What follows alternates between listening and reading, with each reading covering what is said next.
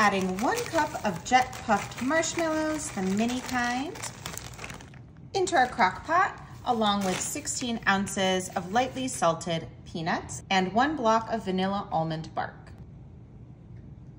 Next, we're adding 1 cup of creamy peanut butter.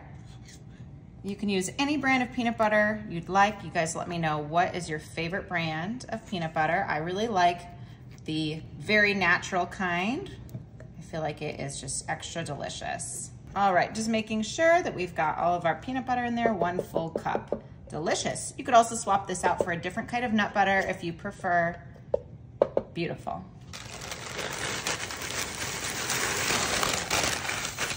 Next, we're adding in 1 bag of our chow mein noodles. These are so great, so delicious, and you can also swap these out for like Rice Krispies or something else if you prefer. All right, we're gonna give this a lid. We're gonna set this to low, and we'll be back in a moment. Ooh, okay, so I have this on low. It's been cooking for about an hour, and I'm just gonna give this a little stir. We're gonna check on everything.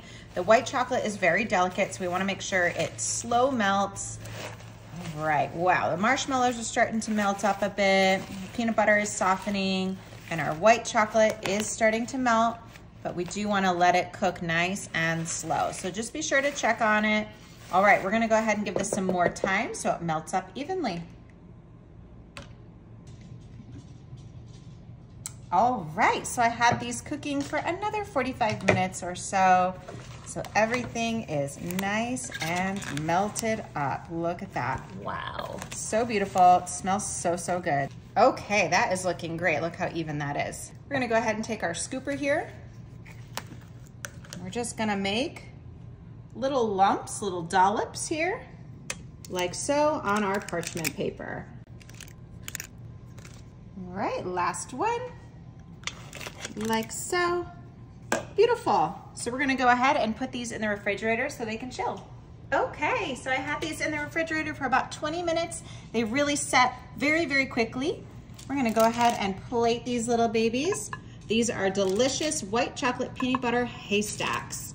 Great for parties, great for get-togethers, great for just because. All right, I'm gonna go ahead and try this one right here. Ooh. Yum, you guys. These are so good.